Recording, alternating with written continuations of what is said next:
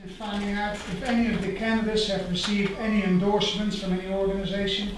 Maybe we can go down the candidates and see if any. Go ahead, Jerry. I received an endorsement from CJ Grisham, the Open Carry Texas.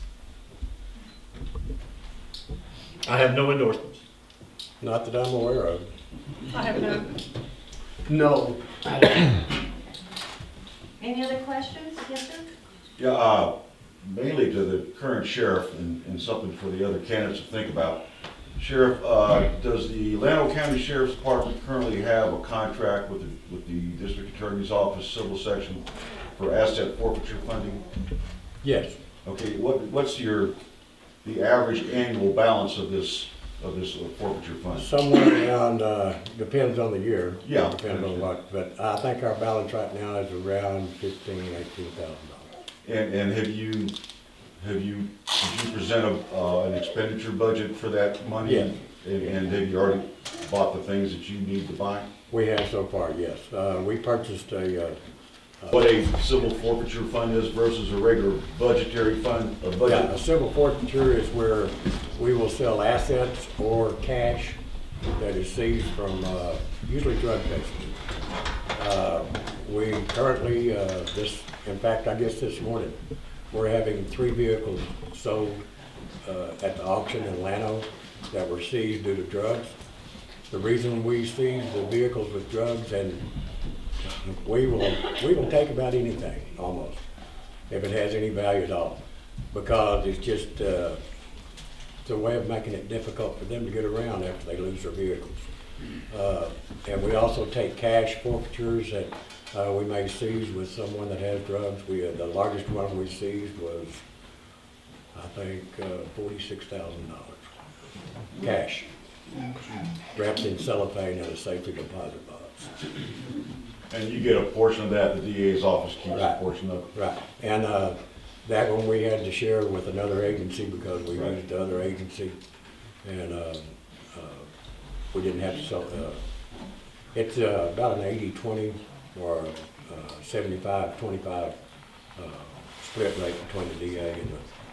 And I just have one more quick question, if Yes. the folks don't mind. Is everybody on the panel familiar with the mobile data terminal system? Are you familiar with that? Are you familiar with I that? don't know what you're talking about. Mobile data terminal system, the computers that go inside police. Oh, inside the, yeah. MDT. Yeah. MDTs, or does the Llano County Sheriff's Department currently have MDTs? At one time, we had them on a grant, but because of the air cards being $40 per unit, the commissioners, we did not have the money from commissioners to reactivate those air cards. We had them for like a year, and that was part of the grant. When we lost the grant, we lost the air cards. We still have some of the equipment, the computers and stuff like that, but we don't have the money. What was the annual cost on that? Just curious. It's $40 a month for the air card per unit. And you didn't use any of your forfeiture money to keep the air No. cards? No. No, did not. I was just gonna bring that point up. He said $40 per unit, but he was meaning $40 a month Yeah, per unit. per unit Right. for a year. It's an expensive. Right. I mean, it's a needed, but It's about you know, $800. it's like your own budget. You're gonna say, well, I'd like to have a 44-foot TV, but you know, you're gonna be watching a 21-inch TV because that's what you can afford. But I also know that if you're very active in your criminal investigations as a department, you have more opportunity for forfeiture. Yes, sir. And the more opportunity for forfeiture is the more free money. I call it free money, but Yes. it's bad guys' money coming back to the taxpayers and the sheriff's department. That money utilized, budgeted on an annual basis, could pay for those air cards. The mobile data terminals is a 21st century tool for police officers Yes. across the nation. The downside to the officers is that they have GPS locators in them. Well, what we do, I mean, the department needs to know where you're at. Right. And these things, this is a very, very vital piece of equipment. It gives that officer instantaneous access to criminal information on the people that you're about to encounter, that you're encountering. Are you talking about cop sync? Well, no, Cop sync. not necessarily. It's a basic program where you fund the MDTs, you buy the equipment that goes in the vehicles, you use your budget if the county commissioners will allow it. If not, then you have the option of using your forfeiture money to pay for it, and you budget that out every year. But the things about that is that you have to allocate your forfeiture money and know where it's going. Right. One thing about that is that we have a dog that is probably getting ready to come out of service within the next year. Just the purchase of that dog is $10,000. I understand that. Sir, And- one more minute. And I'm done. I just want to finish. To add to your answer to your question, they had the computers, like you said, but they didn't have any software to go with the computer. We had the terminal, but I worked for them when we had them. The computer with internet access was great, but we didn't actually have a mobile data sync. There was nothing, like he said, cop sync. We didn't have any. We didn't have cop. They just had the computer and an air card. Cop sync is being discussed right now with the commissioners. But it's gonna be dependent on whether or not there is a vehicle policy. I have read the vehicle policy. It is totally unacceptable the way it is, the way the commissioners wrote it. And I'm gonna say right now that I don't think all the commissioners wrote it because they didn't know about it until 2 days before it came out. And there was no consultation with me on the writing of that vehicle policy, and it was to be adopted, discussed and adopted and I got the thing tabled because I was not consulted at all about the vehicle policy, and obviously I'm the highest vehicle policy. It'll affect me more than anybody because we use vehicles. And some of the things that the Commissioners Court, having no idea about law enforcement and not seeking to be interested enough in law enforcement to come to us and ask us questions and genuinely consider what I recommend. If that vehicle policy remains in its current form, I will refuse to sign it. I will not abide by it.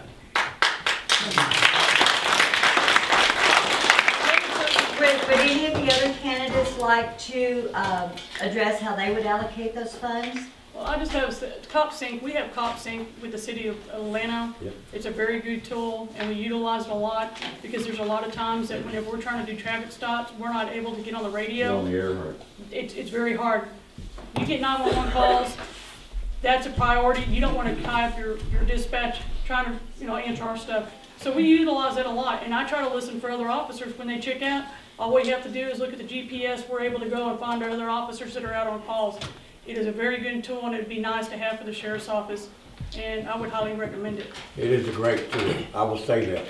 But something that the rest of this panel does not understand that I understand is trying to work with county commissioners and money. The one thing about it, I asked for 3 cars this year. I got 1. They might give me 2 more. I have needed at least 5 cars a year to try to replace. Sheriff, sorry to interrupt you, but the county commissioners don't have any say-so on what you spend your forfeiture money on. I understand that. I mean, but so I have it's to not use it's not a matter of you having to ask the county commissioners that you want to buy air cards and software for MDTs. You tell the county commissioners, because that's the way the federal and the state statute is written on asset forfeiture. You have the money in your pocket, $18,000, that would... That's true, Yeah. I do have that. But the thing about that is not gonna last me much more than a year. Get more forfeiture And money. then I'm gonna be in the same position I am right now. Allocation of funds is a very tricky situation, just like I told you, is that I asked for 5 vehicles this year. They actually gave me 1. I have vehicles that have over 150,000 miles on them. These are emergency vehicles.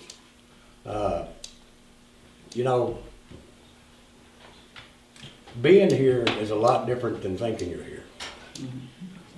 And I spend a lot of time anguishing at home and at night and during the daytime. I do try to work with commissioners, but sometimes there comes a point that I can't. And I'm going to stick up for the sheriff's office and the people of this county and my employees over being pushed by someone else. It's my responsibility as the sheriff to back up my employees and to do what's best for the county and not pay attention, or I pay attention, believe me, but not pay homage to someone that has an agenda other than what it is in law enforcement. My job is law enforcement and to serve the people of this county and to protect the people that work here. None of these people were there the night that Andy Taylor got shot. I was. I was there. Well, you remember what it felt like. Yes, I do. And that stays in my mind all the time. I don't want to have an officer killed on my watch. That's why I saturate Kingsland. Most of y'all hadn't been in the back sections of Kingsland. There are some not so nice people back there. There's a lot of Aryan brotherhood back there, whether or not y'all care to listen to it or not. And I worry about my officers every night, and it keeps me up. And until you're there and understand it, Jared understands it. He's seen the areas that we work. But yes, ma'am. Do y'all have reserve deputies? Do what? Do y'all have reserve deputies? We have some reserve deputies, yes, and we utilize them when we can. Debbie's walking toward us, I know something. Let's give the other candidates a chance to answer some questions also. I would like to respond to cop scenes, and, you know, it was stated that the rest of us don't understand dealing with commissioners. I spent 14 years dealing with council members and mayors and city managers, and do understand that that's how we got cop scenes, was while I was chief. And it's one of those things that at the time I thought the sheriff's department was gonna get cop sync also, which would make this system work a lot better. Because then you're sharing, whatever the county's doing is being shared with us. Right now, whatever they're getting is gonna be from Brady, or I don't know if Gillespie County, but it's Vernon County. They're all kind of removed from us. And you know, we need it at home. We need to all be sharing that information, and so it is something that would benefit the county greatly, but it is an expense. Yeah. But as far as not understanding, I do understand dealing with 5 or 6 or 7 people that are wanting to tell you what to do. And you gotta understand, cop sync's nearly $250,000. Candidates, we have a question for Mr. Johnson. Yes, you know, all of you, well, some of you talked about what you would do different as far as training and as far as putting the police at different spots. You know, I guess all of you is under the same limitations of money. And I'm assuming that Llano County gives the sheriff's department a budget, so much money. Now, I guess all of you would be under that criteria that you would have to work with that same budget. So, in order to do that,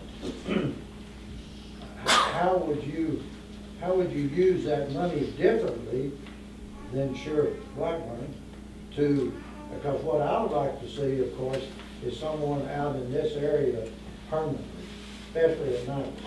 And I'm sure that everybody would like to see that. But I'm told we don't have enough officers for that. Now, some of you, or one of you said that they would like to put them out at different spots. Do we have enough officers to do that? Also, you said that we don't have enough pay for these officers, so they come and go. I can understand that. How are you going to raise their pay if you only have so much budget? To answer your question, we have more than enough officers. The county judge did a comparison of all the like counties in the state of Texas. We had more officers by nearly double than any other county like us. That means the same area and the same population base. To answer your question about money, there's only one way you can get more pay, because that's the largest line item on the budget. The only way you can get that is go through the commissioner's court to get more money. We can cut wear and tear on our vehicles, along with fuel money. When you don't have to drive across the county to answer calls because you're always stationed in Kingsland, that's going to cut down the wear and tear of your vehicles. Like Shannon said, that's going to cut down. You're having to run 100 miles an hour to try to get to a call across the county, and you hit a deer because you're trying to get there so fast. That's, in my opinion, that's how you're going to have to do it. First thing needs to be done is an audit of the budget to find out what money is being spent and see if it needs to be spent on another line item. Obviously, every one of us has a different opinion on how our money should be spent. I may value the MDTs more so than obviously the current sheriff because he hasn't bought them. those are the things that I think you're gonna have to do. You're just gonna have to audit the budget to find out how to move those line items, and then work with your commissioner's court, as well as there are grants. There's grants for everything. So you may be able to use some of your money from your budget for salaries, as opposed to buying equipment and things. When I worked on the border, I realized the border, they're allotted a lot more grant money because we are on the border. But I've worked with agencies where they have people that do nothing but write grants. We have not explored that enough in this county. We're using too much of your money and not enough of the free money that's being given to us. I will say something on that. Grant money is pretty well dried up now. There are not near as many law enforcement grants as there were when I first started.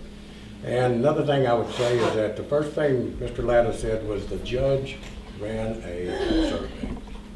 I'm going to tell you something. The judge didn't know anything about law enforcement.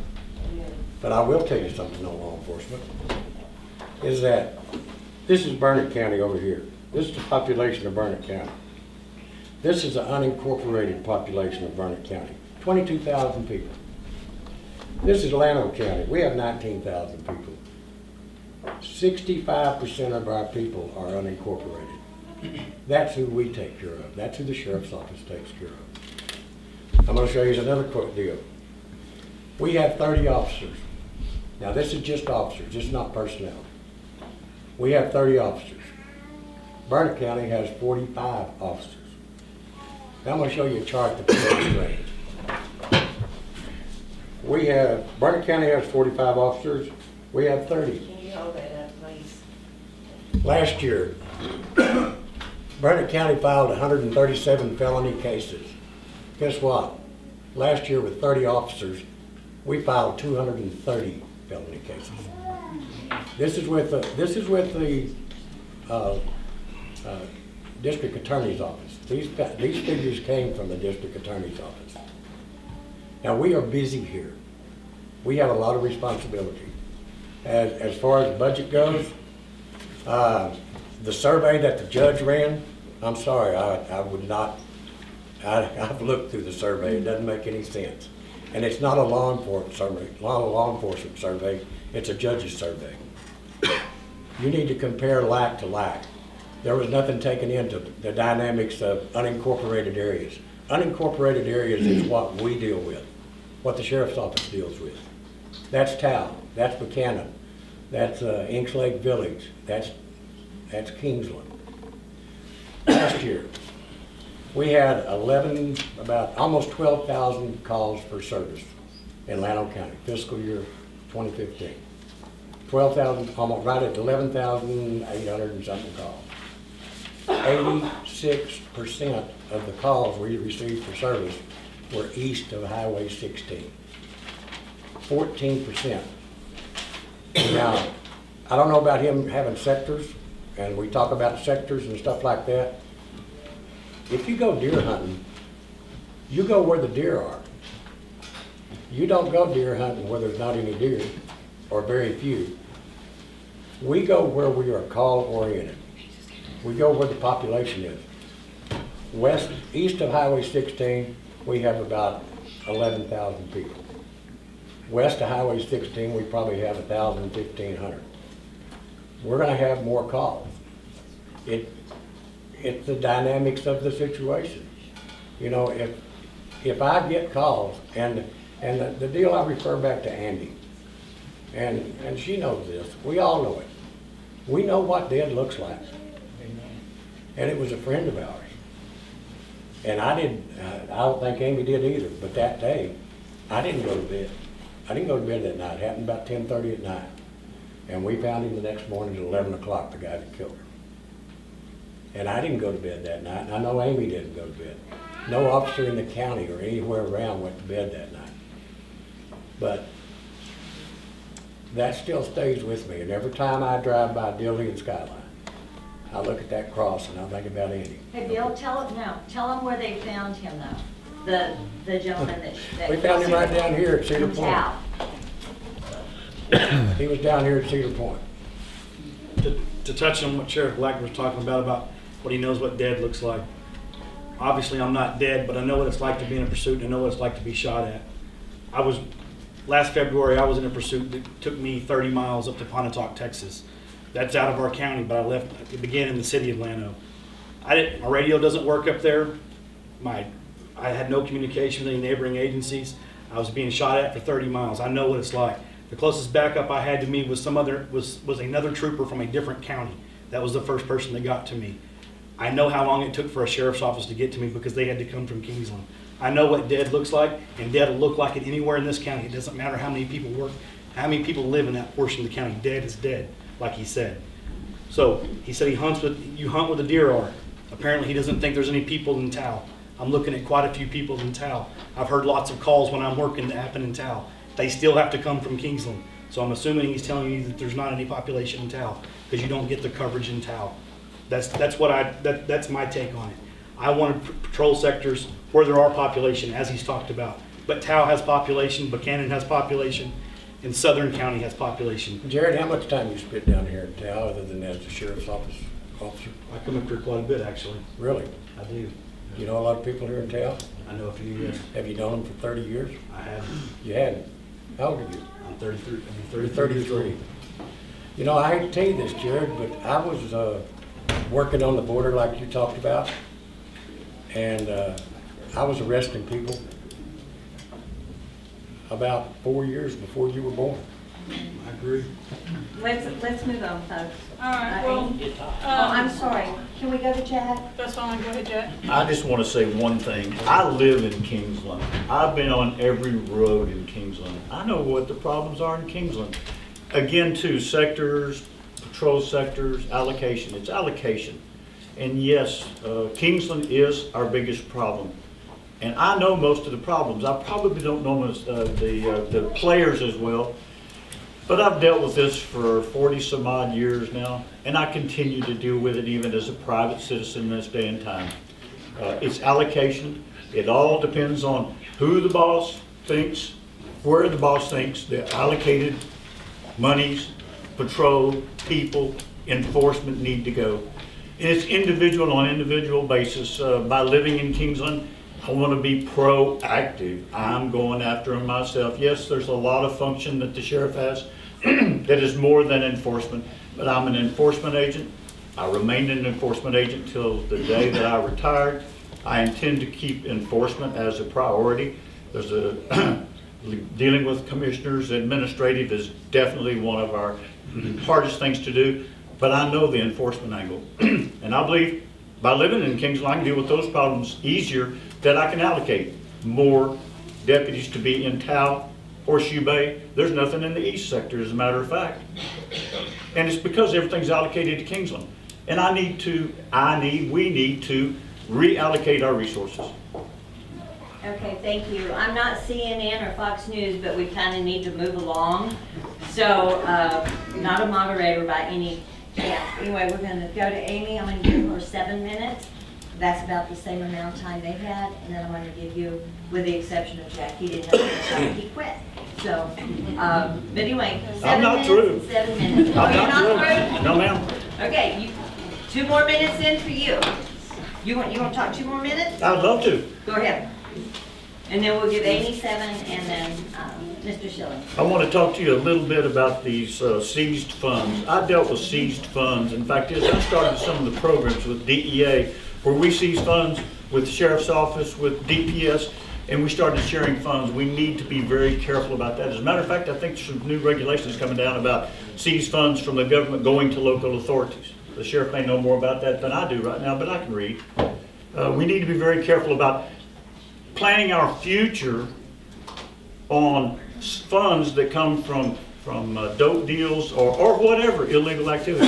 We need to be very careful with that. Number 1, it gives us the wrong idea. Number 2, you can't count on it, and it can change at any moment.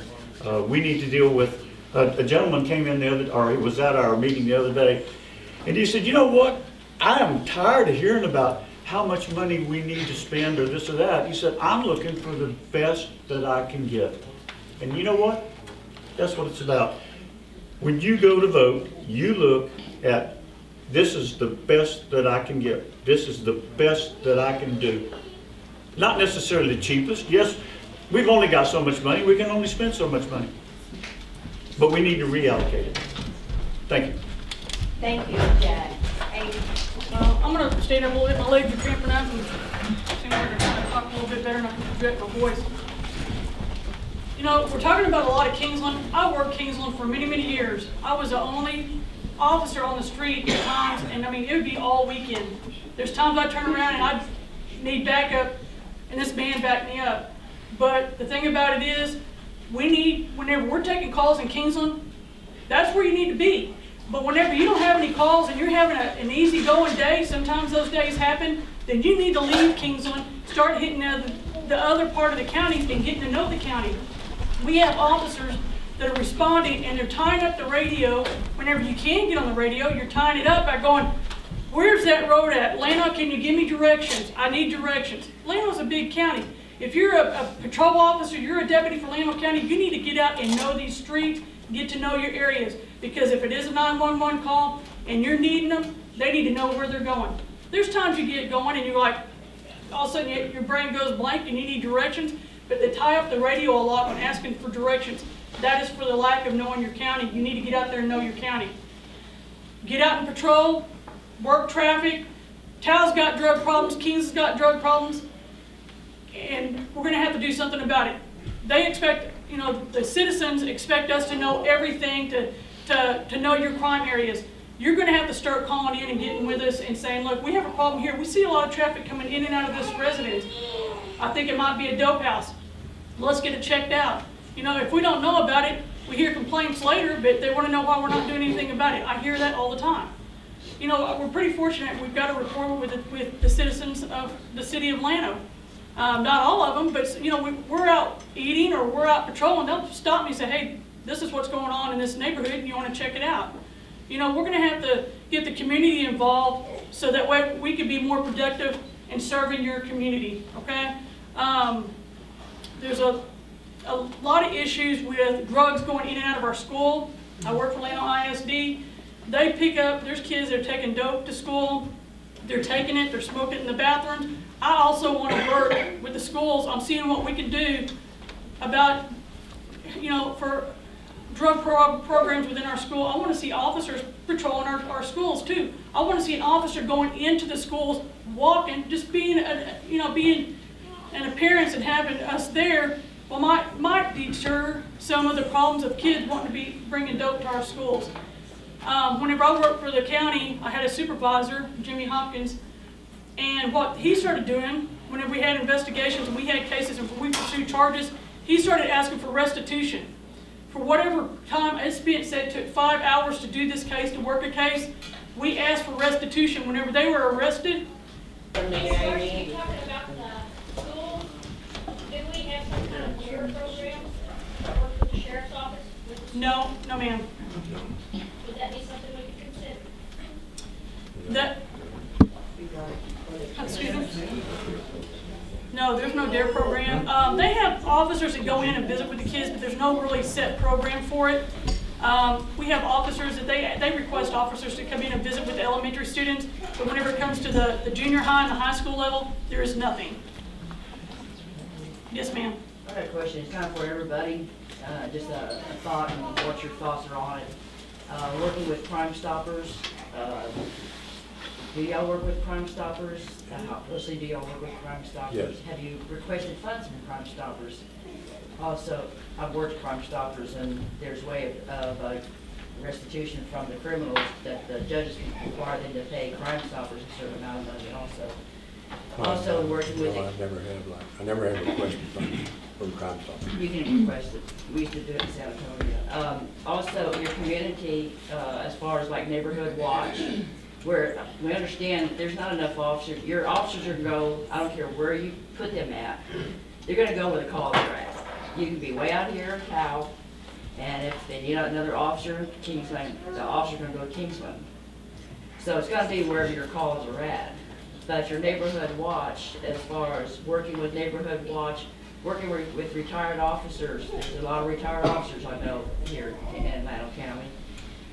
With their eyes and their help, getting them together and maybe making, maybe not a reserve program, but something where their knowledge, a lot of them have knowledge in different areas and using Know what they're them seeing. without having to pay money. but what is y'all thoughts on not just the money you have, but as far as using the community? You want to answer? It's to everybody, so. I would love that. As far as what Amy brought up a while ago about people contacting us and letting us know when there's increased activity from a certain house. You know, if you see somebody drive up to a house and go in for 5 minutes and leave, and then, 20 minutes later or 30 minutes later, you see another car, let us know about it. It gives us the opportunity to know where an area is, because we don't know where everything is. Most of our stuff comes from the public, to start working on something. And one thing people here in the community need to know, and I want to say this a while ago, we have a guy named Richard Harris. He's currently one of my deputies. He is a really good deputy. He's pretty aggressive, which I don't mind having at all in my employees. And Richard, I hate to lose him, but he's getting ready to be your constable. And I will tell you that Richard is I think he has around 20 years experience. He is a really good guy. He's kind of gruff on the outside, but he's got a good heart. And he will work hard for y'all down here. And that will help us a great deal, because he's worked with us quite a long time. And I'm glad y'all have him, but I sure hate to lose him, because he is a really good officer. Thank you. Yes, Judge. In response to that, just so everybody knows, to may help alleviate some of all of this dissension up here, he is very much involved with CAP, and he plans to be out here very visible quite often. He has already talked to us about it. He's going to be up and down the streets out here. He wants to be involved in this community as much as he does in the rest of the community that's in Precinct 2. He is a good guy. My understanding is he's going to be sworn in February 1st. Well, 29th, I think. Because he was the only one running. So they're going to go ahead and appoint him to finish out this term. We've been without a constable for over 2 years now. So it's going to be a boost for all of us, so I hope everybody's happy. It's not going to be a boost for me. I wish that's I've met Officer Harris, and he is... Or a large group to figure out how to place some people in this county that can effectively be more geographically located, which is something that does need to happen. We don't need everybody responding from one place in the county to wherever the next call is. If the call's down in this area, there should be somebody in the Precinct 2 area, or the Precinct 3 area, or Precinct 1, Precinct 4. The lines can be crossed as needed, and if you have a serious call, then the neighboring guys can go help. But you're going to have a better response time if you space people out. And I know I'm getting back to, we kind of got off on other things, and I'm going back to where we were a few minutes ago, but that's because we got off on something else and answered some questions. But as far as budget and money, you're going to have to take, there's a limit. There's a limit. The purse strings are open for the sheriff's department. There's a limit. So you're going to have to take what you've got and realize that you might be able to get a little bit of an increase here or there, but you're going to have to be creative and make some adjustments and move money from one place to another in your budget, because we've talked about training. I don't think there's near enough money in the budget for training, for the training of 55 people that work for the sheriff's department. Because also along with police training, with deputies being trained, you have jailers that have to be trained, and you have dispatchers that have to be trained. So it's not just the 30, it's the whole 55. And there's not enough money. I would tell you, I looked at it. There's not enough money in there to train 55 people. The good thing is you can have free training on the internet through TCOM, which is a state agency that regulates peace officer licensing. As I stated earlier, I have my peace officers instructor certification I'd love to put on schools. I'd love to instruct and have free schools, put on our own stuff with some help.